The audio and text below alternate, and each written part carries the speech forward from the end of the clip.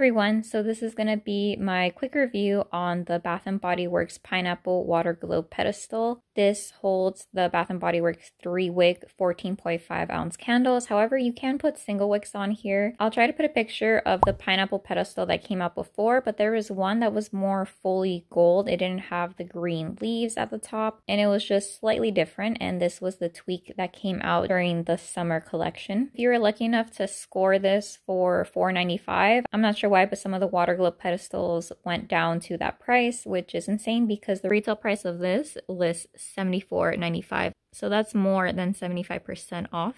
I'm going to give you some of the reasons why I like this and some of the reasons why I don't. So let me go over the first reason why I don't really like the Waterglobe pedestals from Bath & Body Works. And the reason being is that they use typically 3 AA batteries, and I feel like that just wastes the battery so quickly. A fix for this would be to get rechargeable batteries, but if you use this Waterglobe pedestal every day for hours on end, it's really easy to use this up. I'm not sure why, if I feel like there's like children's toys that last longer than that, but worker even told me at Bath & Body Works that if they leave the Waterglobe pedestals running the entire day, that towards the end they need to replace the battery. I feel like a solution would be to have a power cord option that you can plug into an outlet, or to use the batteries in this. That just gives more variety, and I feel like that would be better. No, it would be kind of bulky, but at least for the people who just keep this in one place and don't really move it around, that'd be a lot better than to having to change these batteries every single day. It's kind of a waste.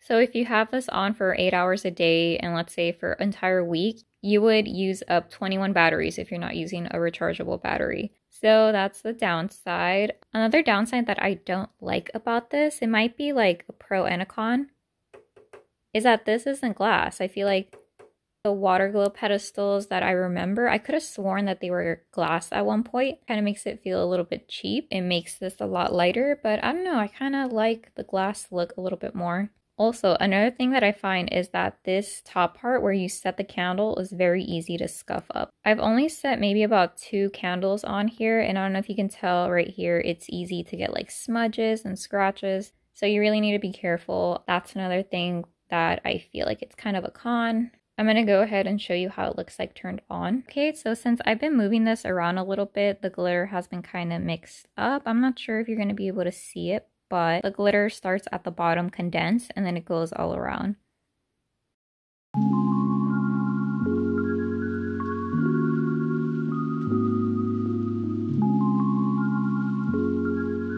So there we go. It's super pretty, super nice.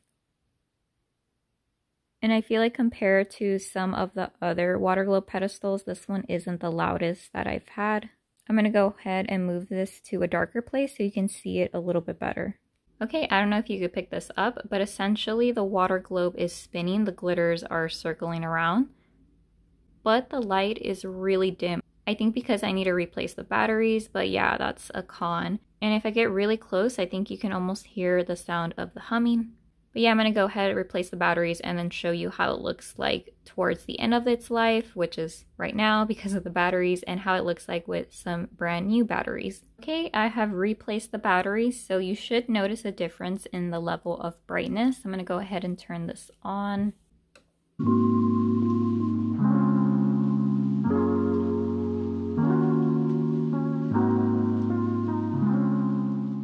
So yeah, that's definitely a lot brighter. However, I do notice that the motor is slightly louder once the light is brighter.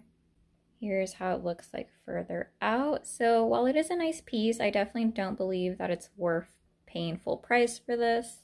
So I just wanted to give my opinions and my thoughts about the Waterglobe pedestals, the Bath & Body Works, some pros and cons. And definitely the pros is that they're really beautiful, they're very pretty, and some of them are even more intricate than this one. However, I bought this one because 1, the price, and then 2, I could use this year round. Yeah, so just know that going into it that these can be loud, some designs more than the others, and then towards the end of its battery life, there won't be any light. What typically happens is that the light gets very dim, but the motor still spins. Alright, thank you so much for watching this quick review, and have a great day. Okay, bye.